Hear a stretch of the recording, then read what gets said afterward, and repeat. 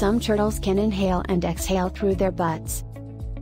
A few turtle species, such as the North American eastern painted turtle and the Australian white-throated snapping turtle, they have specialized sacs around their cloacas, organs for pooping, peeing, and copulating, that gather air and filter it out.